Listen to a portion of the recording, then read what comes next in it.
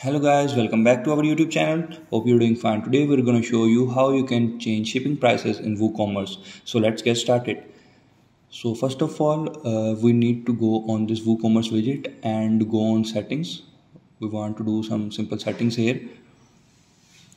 We will go here. You can see all these settings above: the general, product, shipping, payments, accounting, privacy, emails, integration, advanced, multi-currency, subscriptions. So we will just go on this shipping settings,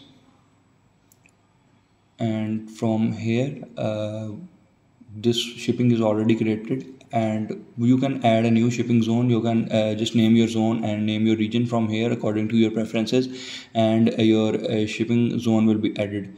So for these options you can select this, and from here you can simply manage all your options and do the basic settings. Mine is also created already, and I can just edit it. I will show you. If we edit here the flat rate, it is $14.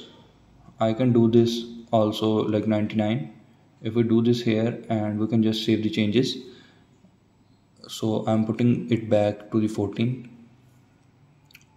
So here was the video, and hope you like the video. Thanks for watching.